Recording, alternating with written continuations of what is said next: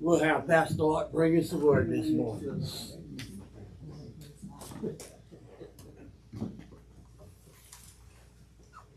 Well, good morning, everybody. I really am thankful for all of your kind words. If you know much about me, you know I don't do well with recognition. It's not been one of my strengths. I intentionally did not walk when I graduated or anything like that because I'm not one for all the ceremony. So it really is flattering to hear those kind words and everything, and I'm just amazed at what God has done in our church. That's really the exciting part. It's not me, it's Him. You know, it really is.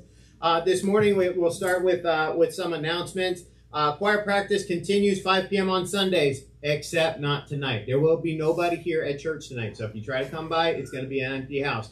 Get full, eat plenty, go home, put your feet up, enjoy the afternoon. I know I will be. We are having lunch following morning service, so don't leave right away. Make sure you get something to eat. Breaking Barriers starts, actually they started this morning, but starting tonight, every night through Wednesday, they're going to have different guest speakers over at Fountain of Life. If you've never been there, I strongly recommend it. My first experience going to Breaking Barriers, I had my left shoulder. I couldn't raise my arm above this level. I got prayer that first night, and I was healed like that. That was my first experience ever with a religious healing or with a spiritual healing, and that day I became a believer. I was always skeptical before, but then that happened and I was like, well, there's no denying it now. So really, I encourage you, whatever things that you might be going through, just go there and just listen to the word. If you're not one for a loud environment, bring earphone or the little foamies. If you don't have foamies, make sure you stop by their front desk on your way in. They have some extras in there. They do like it loud in that church. Treats No Tricks. I always mess that up. Treats No Tricks is going to be Saturday, October 7th. That's next Saturday, starting at 11 a.m. We're going to be going out and handing out some goodies to the neighborhood. Part of those goodies, I did get confirmation from the Gideons that they're going to be providing us some New Testament Bibles that we're going to be able to put in there. So we're going to be sharing the word. We're going to be sharing with our neighbors right here, whom none of them are in this room right now. There's not one person that goes to this church that's from this neighborhood right there. And so our goal is to change that. Our goal is to let the community know, hey, we're here for you. We want to be a part of the community, not just another establishment that people come and go to. So we'll be reaching out. If you want to come, you're free to dress up. Keep it kid-friendly. But I haven't picked out a costume yet. Jen's got something in mind, so we'll see what that all looks like. But we want to pour some church into the community in front of Halloween. Maybe get some hearts in the right spots as we go through the month of October. We're going to have a building fund special offering next Sunday, AM and PM. So we continue to collect money for this air conditioning unit that we need to get repaired. So if you feel so led to make a special offering, we'll be collecting that next week. We also will have on that Sunday, we're going to have our second team leader lunch meeting. We'll be providing some lunch because we know what it's like to go to church in the morning and then have to stay after for something else. So there will be food here. We don't want hangry people in a meeting about leadership. We want to make sure everybody's on the same page, and we'll be bringing that lesson in next week. There will be no PM service October 15th. We're going to be going over to Riverside Baptist Church for their singing at 6 p.m., so make sure that you join us there. Harvest Festival is coming up October 21st, 11 a.m. to 4 p.m. We're really starting to get some progress on that. Lots of craft vendors are putting in applications. If you know people, make sure that that you let them know that we're having this so that they can come in and sign up for it. Also, we do have some volunteer needs that need to be met. So if you want to volunteer for the day, if you want to claim a certain spot, maybe you want to be able to sit down and enjoy watching the kids pick ducks, that's a hot spot to be because you don't have to do a lot and you make a lot of kids happy. But if you have cooking talents or whatever, let us know. We'll make sure you get plugged into the right spot on there. We are starting our open mic night the fourth Friday of each month. So every fourth Friday, we're going to have a service here. And basically, it's not going to be a sermon, but basically it's going to be an open mic night where you can come in and just sing and worship and pray to the Lord, because that's what we need. You know, we can get messages all day long, and I'm not trying to downplay the importance of a message. Believe me, I know that. But what's really important is that we come in here and we worship and honor the Lord. So that's the goal of that, is just to come in here, and however you feel led, obviously we want to keep it, you know, worship songs and ways to honor God. But we really want to just fill this house with prayer and worship and praise. The next Singspiration is Sunday, October 29th at 6 p.m. over at Simon's Creek. So again, we won't have service here, but we'll be going over to Simon's Creek to support them in that. For those of you that are visiting, I noticed we have a couple of visitors this morning. We have some items for sale out in the foyer and in the fellowship hall. Though any purchase that you make goes toward our building fund. The bags and all the sewn items that you see there in the foyer were hand sewn by Joan in the back there. She does a great job. This is a great time to start getting ready for Christmas. I went into Lowe's, what was that, yesterday, and all the Halloween stuff is basically sold out. Yes, it's gone. But now all the Christmas stuff is getting loaded up in there. So if you don't want to have to buy something generic for your family members, there's the place to go back there. She does a great job, and there's loads of stuff back there. There's also liquid embroidery back in the back, and there's preserves made by Pat back there. So those are a hot item. Make sure you get some before those are all gone. Getting down to the bottom of this, we have a lot of stuff going on in this church. I want to thank you guys for supporting us in all these crazy things that we've been doing and just bringing this back. But part of that is we got to take care of our building. So on November 4th from 10 to 2, we're going to break out the pressure washers. We're going to break out all the stuff that we need, and we're going to just love the church back. We're going to put some time and effort into the church. So if you're so able and you can come out here and help, if you've got a pressure washer, if you've got a blower, anything like that you can bring. We just want to get the church back up, you know, looking really nice and getting ready to go into this new season. That is it for all of the planned announcements here. I do have one additional announcement. The sink in the first bathroom, if you're coming in from the fellowship hall, it broke off of its drain, so do not use that one. The toilet's fine, but all of the bathrooms, I know they have men's and women's signs on there, but they're all single stall, so just go and lock the door, and they're all available to you, because I know some of them are a little bit more accommodating than others. So just be aware that there's tape all over the sink. You can't mess it up. It's pretty clear which one is not working. So that is it for the announcements. And so let's just take this to the Lord and hear what he has to say for us. Lord, we just thank you so much for your blessings today, for the honor to be able to come here and worship you and to hear your word. Lord, I ask that your words be my words and my words be your words, Lord, and that the Holy Spirit come and fill this place and just lead us and guide us as we go into this sermon. Lord, we thank you so much for your blessings. In Jesus' name I pray. Amen. Amen. Well, happy October and happy fall. As you can see, our church has been once again turned over by Angie and Judy. I'm not sure where Judy went off to, but they did such a good job. And I always love this time of year because we start to see the transitions happen a little bit faster. It takes a lot of work, and it looks fantastic. Thank you guys so much. But we finally have some cooler days. We're going to have some bonfires, some campfires. Got to go fishing yesterday. Had a great time. Might have given Debbie a little bit of a heart attack because we stayed out later than we wanted to. But it was really just a great day. And I love this time of year because we get to just really get out and enjoy God's creation. And I think we're going to really see that. We've got the Fall Festival coming up. This church has come a long way, and I wanted to take a few minutes to just talk about that before I get into the sermon.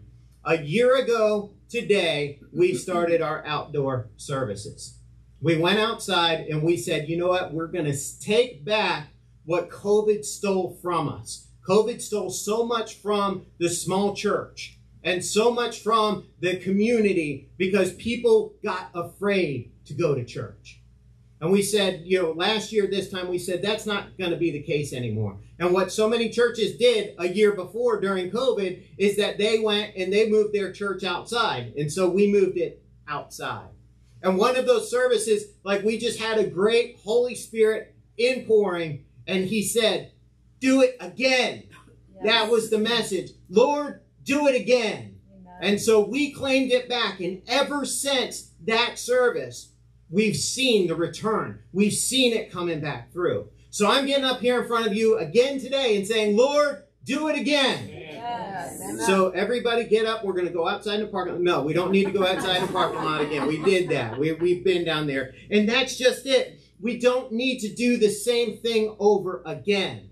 God took us from the batter's box, and now we're on first base. We don't want to go back to the batter's box. That's not how you play baseball. We want to look to second base. Or maybe, Lord, do it again. Let's get a home run out of this. Let's see what he has in store for us. Here's what our church did in the past year since the first time we said, Lord, do it again. We had our spring fling. We honored our first responders with an appreciation breakfast. We adopted families at Christmas and Thanksgiving. We established a brand new Go Bag ministry for the foster kids in our community. We had a great car show. We had many in-house events. We had baptisms. And we even had, I'm saying it now, a few new members. We have one, but I'm proud to announce that we've got 2 more coming, and I think 2 more right behind that. The growth is coming. God is working in our church. And you know what?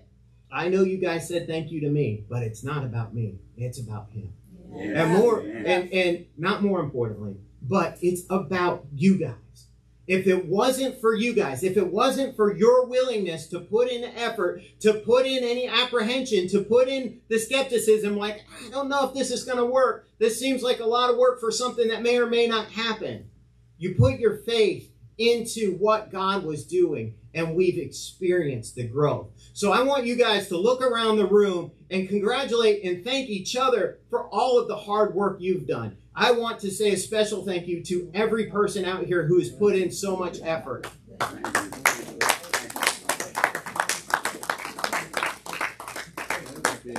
We're not gonna be first-year Christians over and over again. We're not gonna be first-year Olivet Lakes back from COVID over and over again. We are going to set our eyes on second base. We're going to keep our eyes set on the Lord and see what he has for us, because he might tell us to go past second base, past third base, and come on in for the home run.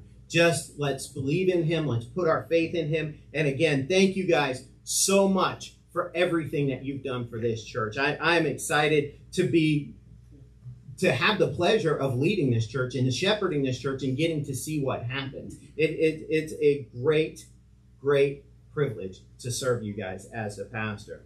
So this morning we're going to go ahead and shift gears, and we're going to get into this morning service because we're already pushing time, and I got a lot to get through.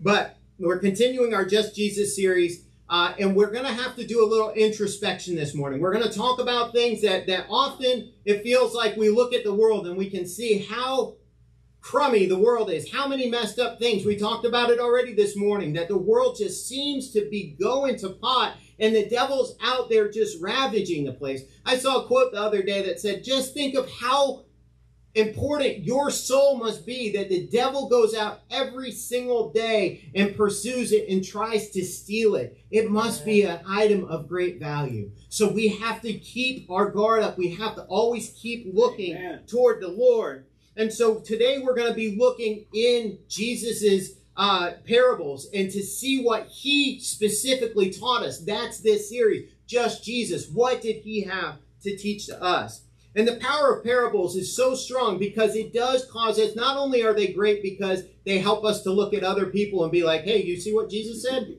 I think you should look at it. It also helps us to read that and say, oh, I see what Jesus said.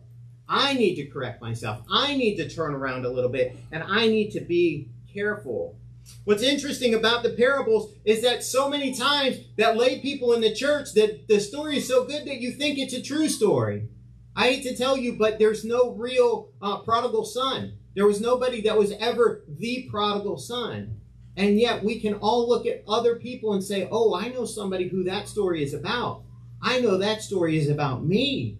Isn't it amazing how Jesus' words applied to everybody? It didn't matter that he came in 2,000 years ago. Today, we know prodigal sons and daughters who have turned around and come back to Jesus, that have come back to God, and we can celebrate their stories.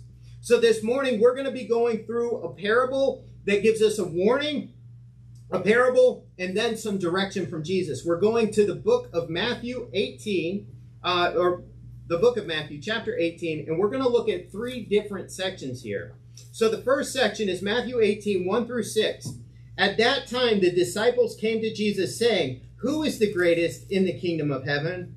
And calling to him a child, he put him in the midst of them and said, "Truly I say to you, unless you turn and become like children, you will never enter the kingdom of heaven. Whoever humbles himself like this child is the greatest in the kingdom of heaven. Whoever receives one such child in my name receives me. But whoever causes one of these little ones who believe in me to sin, it would be better for him to have a great millstone fastened around his neck and to be drowned in the depth of the sea." It seems like the world is always trying to drown us, that the world is always trying to take us out. The world wants to destroy innocence.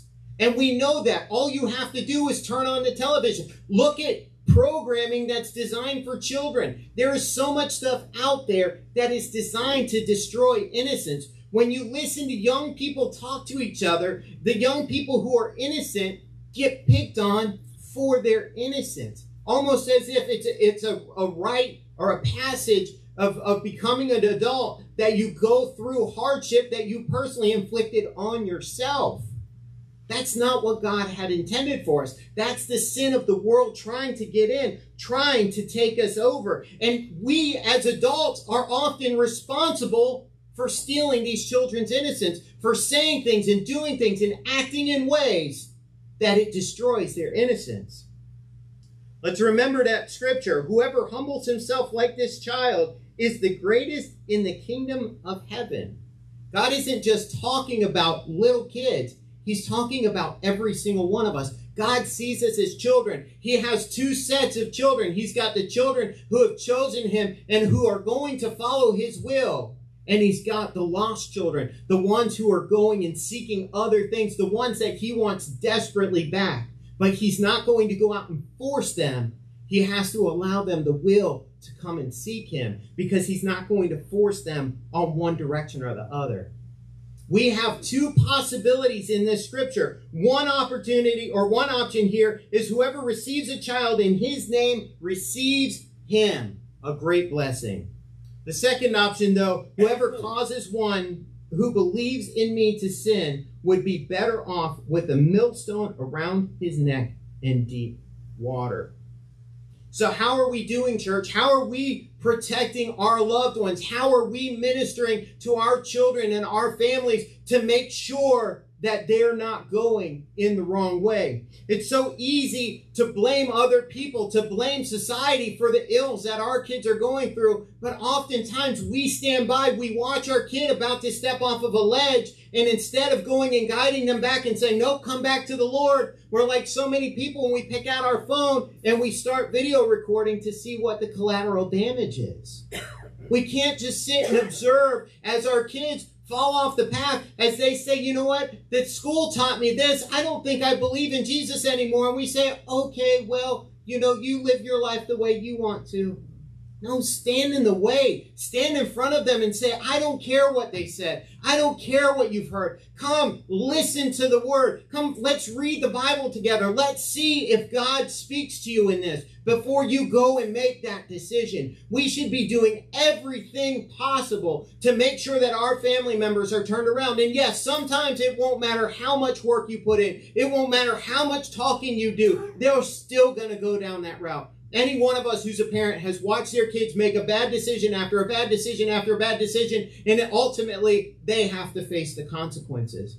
But that doesn't relieve us of the obligation to stand in the way and try to redirect them every time they try to make a bad decision. We have to be there for them. We need to watch out for these outcomes, because one is blessed and one is cursed, and there is no middle ground. There is no fence that we can ride on. We're either hot for the Lord or we're cold for the Lord. And if we're lukewarm, he says he will spit us out of his mouth. He doesn't want us to sit the fence. He wants us to make a decision and go from there. So now I've brought something interesting in, and I'm going to tell you a secret. Maybe not a secret, but today's the day to go and buy potatoes at Food Line. Because I went in there and I deliberately was looking for a bad potato. And usually, you know, everybody here's bought potatoes before. You usually can find one. I searched probably 12 bags and no bad potatoes in there. So if you need potatoes, today's the day to go. Go and get them now. But I've got this bag of potatoes, and it's kind of an interesting analogy that we're going to put to this. Jesus has his own parable here, but I think sometimes we can relate better to something that we see and use every day. And so we have this brand new bag of potatoes, and this is what the scripture is warning us about, is that we have to be cognizant of what we're putting in. And so when I think about this bag of potatoes, there was somebody in a factory somewhere that was bagging up potatoes, and they had to do a quality check on this. Now, I want you to imagine that there was somebody that was at that factory who was just real mad at his job, didn't like his job anymore, whatever it was. He was mad at somebody, and he went in there and he chucked in a bad potato. Now, by the time that potato gets to the grocery store, gets to my house, all that kind of stuff, we know there's not just going to be one bad potato in there. There's going to be a lot of bad potatoes in there. And so that's what this scripture is trying to tell us, is that if we're responsible for putting a bad potato in the bag and sealing it up and sending it out, when the day of reckoning comes, when the boss looks at the security videos to find out who's been putting the bad potatoes in, the day of reckoning is going to come. And it's going to be worse for that employee. They're going to be fired. They're not going to be hireable again into that job because they were deliberately doing the wrong thing. We're in the same position. If we deliberately do the wrong thing, and I believe even if we errantly do the wrong thing, because we have the word, we have the instruction, and we should be open to correction, that we're going to be held accountable to that level. And that's exactly what this scripture says. It would be better to have a millstone around your neck in deep water than to be corrupting our children. This made me think of the way that our TV ads go, and one ad in particular that I saw recently. It was this family. They were all dressed in white. They were sitting on a white couch. They had a white table. The room was painted white, and they sat down with a white bowl full of popcorn. It looked like it didn't even have butter on it. White, white, white, white, white. Even the people were white. Sorry. There was all in it, okay? But what was interesting is they sat down to watch the movie, and they were watching Gone with the Wind. And it got to that famous scene where Rhett Butler says, "Frankly, my dear, I don't give a." And right at that moment, the son got shot right in the chest with a bright red paintball. And so the point of the ad is there to sell a service that can help you clean up your movies, so that way you get beeps instead of cuss words and all this kind of stuff. But what's interesting is that the next thing in that ad is it moved forward 74 years to the future, and they were watching a movie called The Wolf of Wall Street. Now, this movie came out 10 years ago. It's 3 hours long. The movie contains 798 cuss words, 27 sex scenes, and 3 scenes of graphic violence. It's just one continuous beep. I did the math on it. That's one curse word, sex scene, or violence every 13 seconds for 3 hours. The family is getting lit up with paintballs. The whole room is rainbow colored because there's 15 people just standing there, pop, pop, pop, pop, pop, pop, shooting the family directly with that. The message is clear. We're letting it in. We're not shielding our family, but we let it in the name of entertainment. And it's real easy to blame the world. It's real easy to say, well, I can't control it all because my kids, they go to school and they hear these things. They go out in the world and they hear these things. And that's true. I remember once upon a time, I thought it was illegal to have a cuss word on a bumper sticker. And I see them all the time now. And it doesn't seem to matter what your convictions are, whether you're on the left side or the right side or whatever. I see the cuss words coming from everybody. I wouldn't be surprised if we went through some of the church parking lots out here and we saw cuss words on the back of pickup trucks. We're contributing. It's time to turn the mirror and look at it ourselves. I wonder how many paintballs I shoot in a day at my own family. We need to be careful. We need to be cognizant, because if we steal that innocence, we are in big trouble. Whoever causes one of these little ones who believe in me to sin, it would be better for him to have a great millstone fastened around his neck and to be drowned in the depth of the sea. There's a difference between verse 5 and verse 6. We need to be getting away from being verse 6 Christians and get back to being verse 5 Christians, where we're uplifting, where we're protecting, and where we're making sure that the things that we bring to our families are wholesome, including from our own mouths and our own actions. Fortunately, Jesus didn't leave us just with this information and saying, hey, you know what? It would be terrible for this to happen to you, and then just leave us with nothing else. He goes on, when we go to verses 7 through 9, woe to the world for temptations to sin, for it is necessary that temptations come, but woe to the one by whom temptation comes. And if your hand or your foot causes you to sin, cut it off and throw it away. It is better for you to enter life crippled or lame than with 2 hands or 2 feet to be thrown into eternal fire. And if your eye causes you to sin, tear it out and throw it away. It is better for your entire life, for you to enter life with 1 eye than with 2 eyes to be thrown into the hell of fire. Now, it sounds like extreme measures, but when you're talking about eternity, you have to take extreme measures.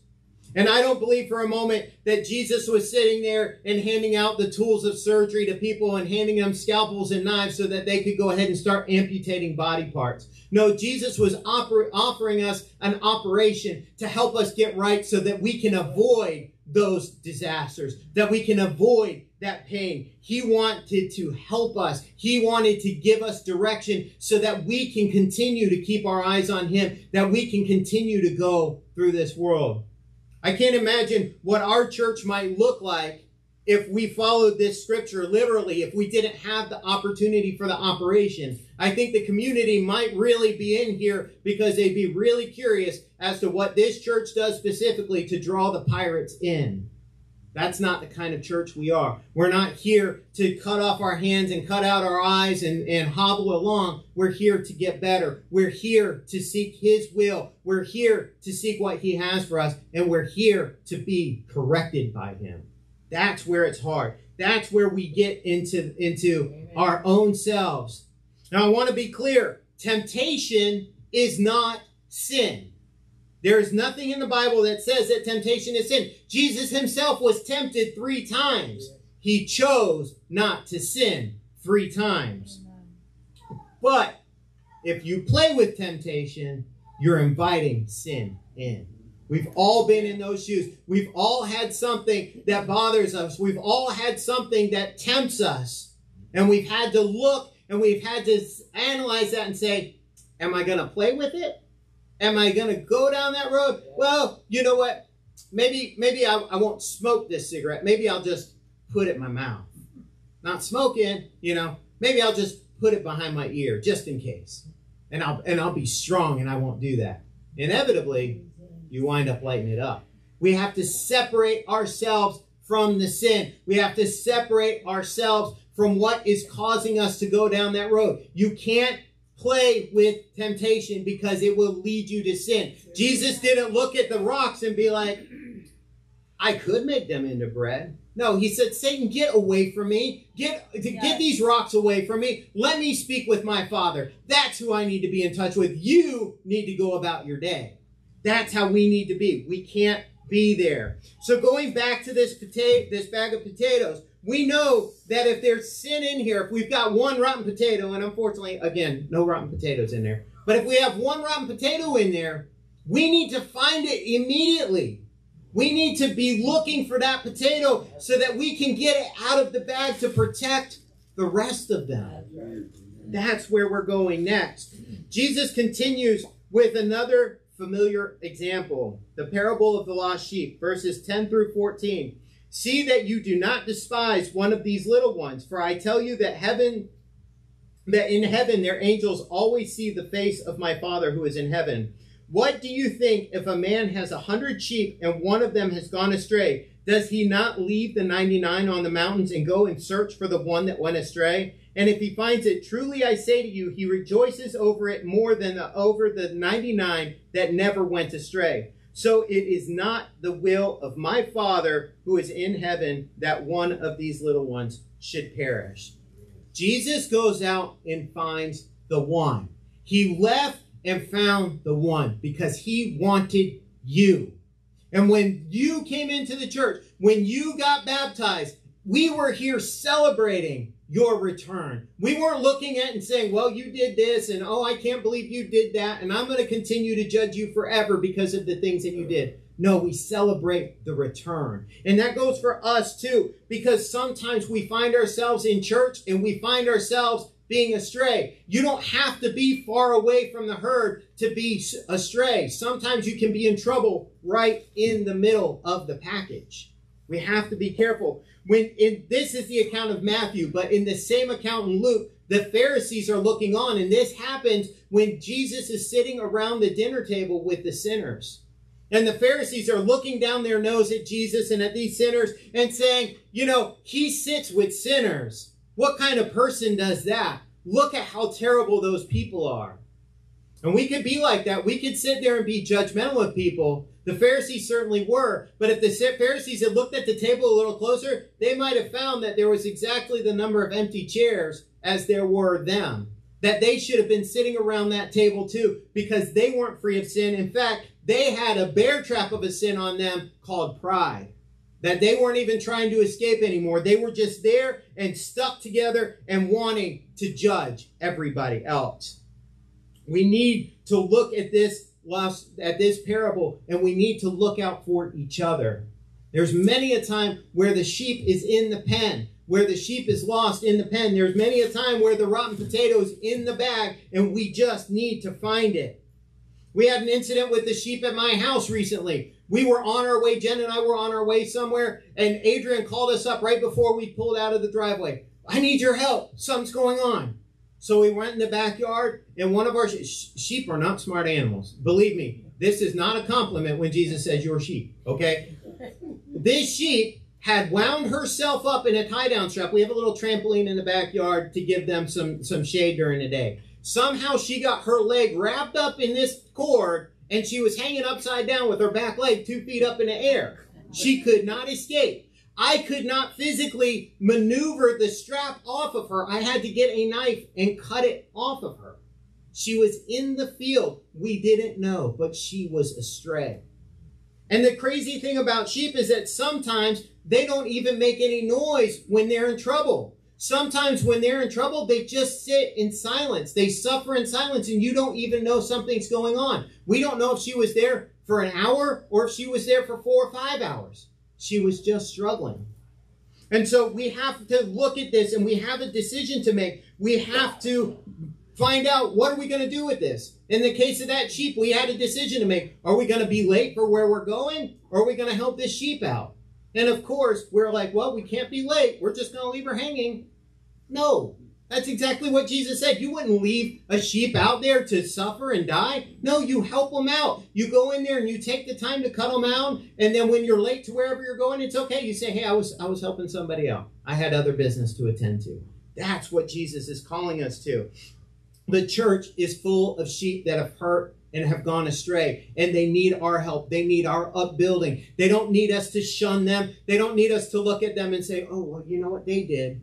Believe me, that's a worse sin, because now you're forcing them out the door. It would be greater for you to, or better for you to have a millstone around your neck. We have to come together as a family and seek to help those lost sheep, to restore them, to maybe pull them from the bag for a minute, but then to start finding ways like, what's bad on here? Let's cut those bad parts off. This is still usable. This is still something that I have use for. And God says something even more. He's got a better resolve than just to cut the bad spots off. So that brings us to this last part, that Jesus gives us instruction on how we're supposed to handle this situation. Verses 15 through 19. If your brother sins against you, go and tell him his fault between you and him alone. If he listens to you, you have gained your brother. But if he does not listen, take one or two others along with you, that every charge may be established by evidence of 2 or 3 witnesses. If he refuses to listen to them, tell it to the church. If he refuses to listen even to the church, let him be to you as a Gentile and a tax collector. Truly I say to you, whoever you bind on earth shall be bound in heaven, and whatever you loose on earth shall be loosed in heaven. Again, I say to you, if 2 of you agree on earth about anything they ask, it will be done for them by the Father in heaven. For where 2 or 3 are gathered in my name, there am I among them. So we're supposed to go to the person first. We're supposed to talk to them first. And now I'm going to divert from that for a quick second, because there are some times where you need to go directly to the pastor right away. If there's a criminal element, if there's something that's endangering somebody at the church, you go to the pastor. And the pastor will take the appropriate action. And yes, those actions may have consequences for that person. That's the nature of the world. But unfortunately, there's a lot of pastors out there who will like to tell you, oh, you need to go back and read, Matthew, and you need to go and read 15 through 16 first. And then when you take care of that, then you can come to me. That's a cop-out, folks. That's your pastor not leading you. That's your pastor wanting to avoid a confrontation. And believe me, it's hard to deal with confrontation. You don't want to do that as a pastor. You want every day to be like today, where everybody's like, I love you, pastor. Oh, I love you too. High five. We're all having a great time. But there's a need for discipline too. There's a reason why the shepherd has a crook, because the shepherd is supposed to go in and defend his flock. David didn't fight bears and lions because he wanted to. He fought bears and lions because he had to. And that's where the pastor comes in. If you ever go to the pastor and he says, well, you just read these couple of verses and you go and follow that instruction, you lead them right back to the parable of the lost sheep and say, no, sir, that's your job. Make sure that you're being taken care of if it's dangerous. Now, if it's not criminal, if it's something that you heard, if it's something that somebody else told you, now it's time to go back to this. And you go to that person directly and make sure you know the full story, that you know that you're taking care of that person. We would like to resolve things at the lowest level. We don't want to escalate something that doesn't need to be escalated. And certainly, we don't want to be going around and telling every single person about what one person had said, and that they be the only person that didn't know that they had done something wrong in the first place. Surely it would be better for you to have a millstone around your neck. Don't let your temptation not to forgive become a sin itself. You too have to look in the mirror and make sure that you're not being tempted just to be ugly to somebody that needs care right now. They need uplifting. They need being restored. Now, sometimes God takes that weakness. He looks at this potato, and maybe this is an old wrinkly potato. You guys have seen it. It's all wrinkled up, and instead of having these little eyes on there, it's got legs like a spider. And you're like, how does a potato grow in my closet? It doesn't make sense. Well, you know what? God looks at a potato like that, and he doesn't see failure. He doesn't see something that's completely ruined and useless. He looks at it with a farmer's eye. And he says, you know what? I can use this because I bought my potatoes one time. Jesus said, I came to the earth and I paid for all of them on that cross. I'm not doing it again.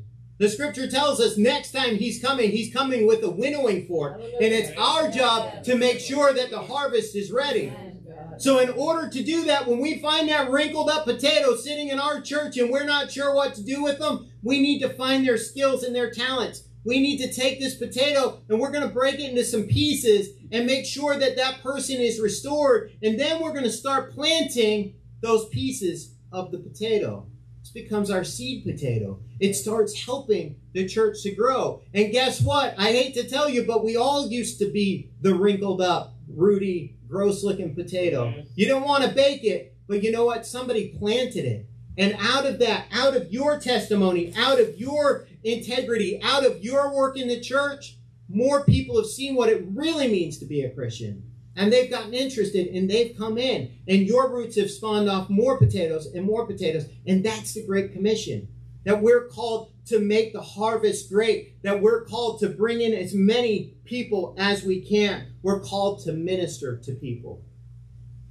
Don't let the fruit rot in the bag.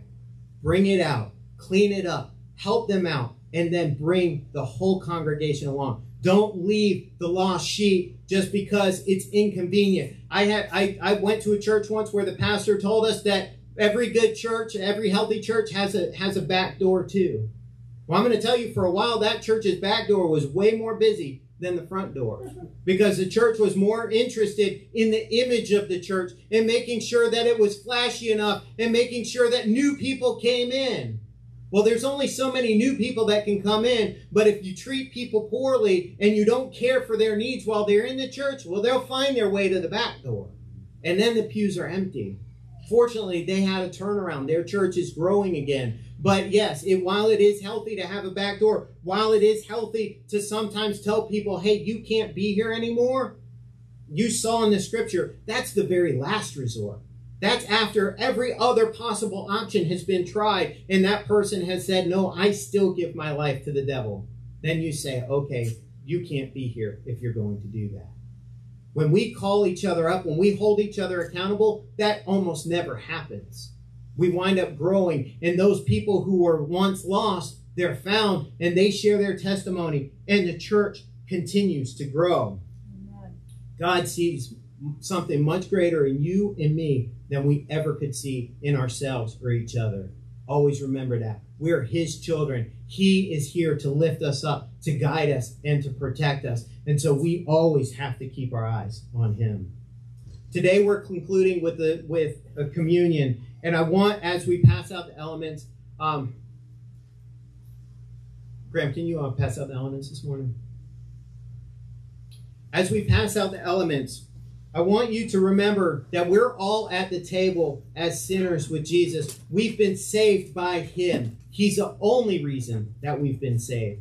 And so we're sitting there and we're at the table. If you're sitting near the table, you can go ahead and pass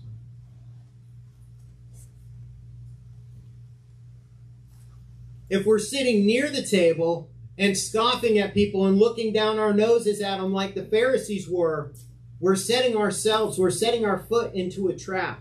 And so we need to make sure that when we get these elements, when we say the Lord's Prayer, pay close attention to what you're saying. Listen to the words. What you'll find is in the words of the Lord's Prayer, you find that all of that scripture that we just read is reflected in the Lord's Prayer. It's seeking us out. It's telling us, hey, you were once lost and now you're found, and come and sit at the table with me. I love you so much. I gave my life for you. I bought the potatoes. I bought your soul. I'm not paying for it again. It's done.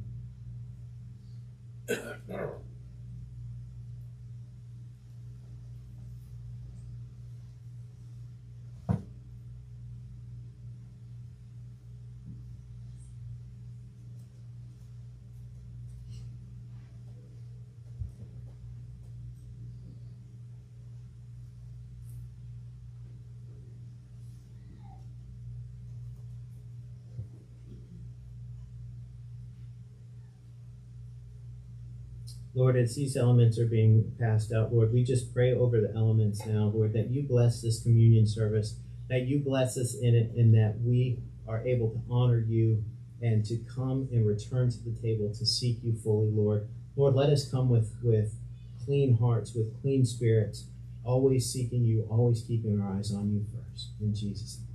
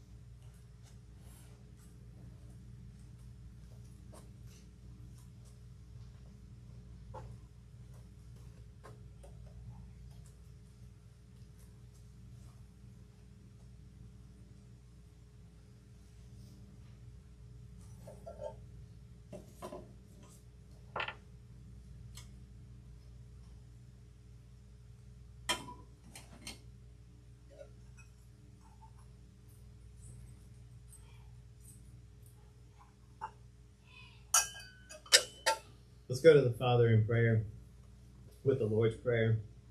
Our Father, who art in heaven, hallowed be thy name. Thy kingdom come, thy will be done, on earth as it is in heaven. Give us this day our daily bread, and forgive us our trespasses, as we forgive those who trespass against us.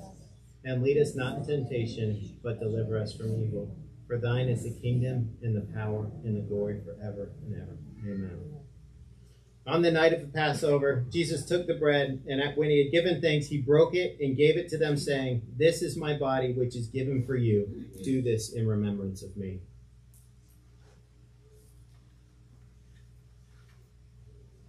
And in the same way, the cup after they had eaten, saying, "This cup that is poured out for you is the new covenant in my blood."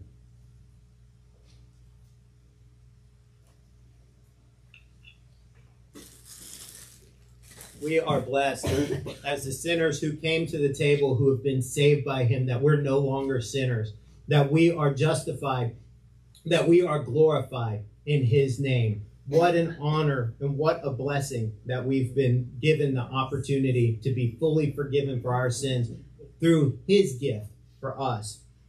As we conclude, I want to invite you to the altar. If you need prayer, if you've been praying for something, bring your prayers to him. Always bring your prayers to him. It doesn't matter how small. It doesn't matter how big. He can act in that. We had a time of prayer before that. We have family members who've been diagnosed with terminal diseases. We have family members who are fighting terminal diseases. We have the financial issues. We have all kinds of things that we can bring to the Lord. And he says, just ask. So come to the altar. Ask him. If you're searching, if you're still seeking, come to the Lord. Ask him. We'll be standing by to help you pray. If you're not sure what to pray, have somebody pray for you. If you're not comfortable with that, just come up here and listen. He'll pray for you. The Holy Spirit will pray for you. Josiane, if you want to go ahead and start. Lord, we just come to you now, Lord. We thank you for your word. We thank you for the honor of being able to worship you and to hear your word. And Lord, now we come to the altar, Lord. We seek you. We come to you in prayer. In Jesus' name, amen. You guys want to stand to praise?